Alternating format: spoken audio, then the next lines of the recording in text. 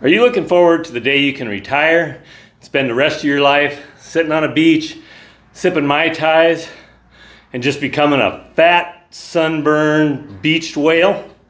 Well, if you are, maybe you should watch this video and let's see if we can rethink that program a little bit.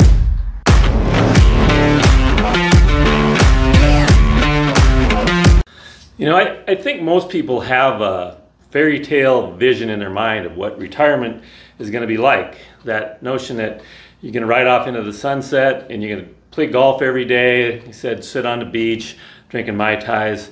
That's the fairy tale version.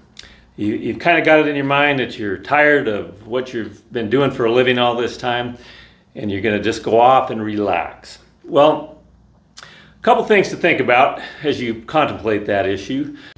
In a study done by Shell Oil, they found that people who retired at 55 years old and lived to be 65 died 37% sooner than people who retired at 65.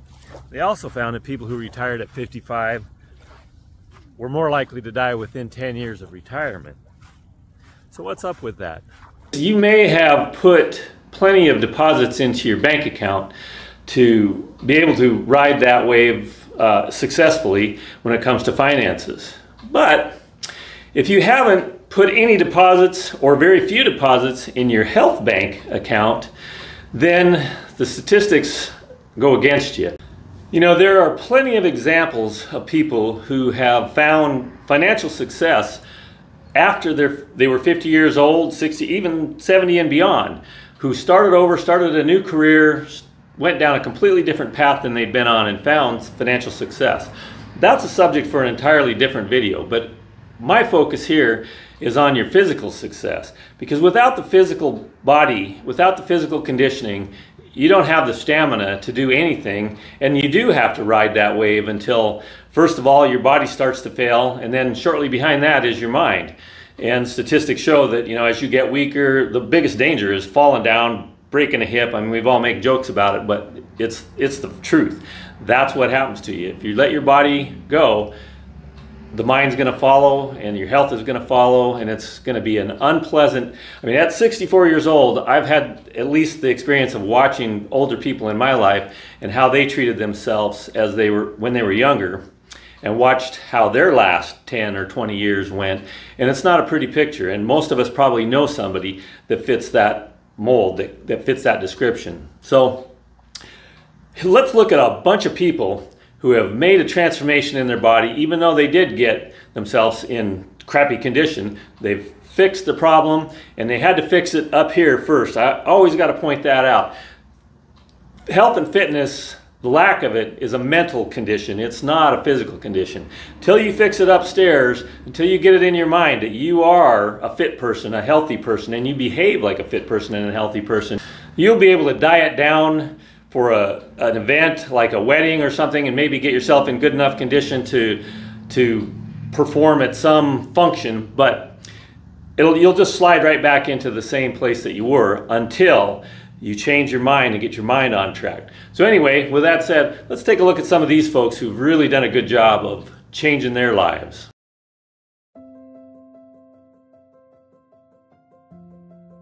We're seeing more and more people in the second half century of their lives that are capable of doing extraordinary things, like even running speed races or lifting weights at 100 years old.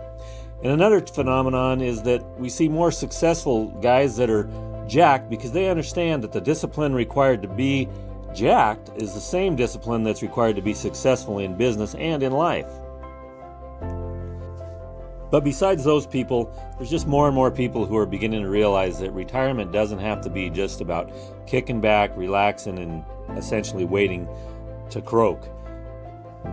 There's only so much time you can spend drinking margaritas on the beach or playing golf before finally you're going to get bored and you're going to realize that it's kind of a struggle to even get up in the morning because you just don't have a purpose. So, because when you do finally decide to pull the plug and retire, you need three things. You need financial resources, you need physical resources, and you need a purpose.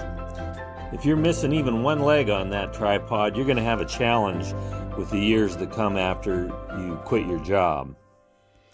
You know, we spend the first 40, 50, 60 years of our lives gathering up stuff, gathering up financial resources, and gathering up information, gathering up knowledge.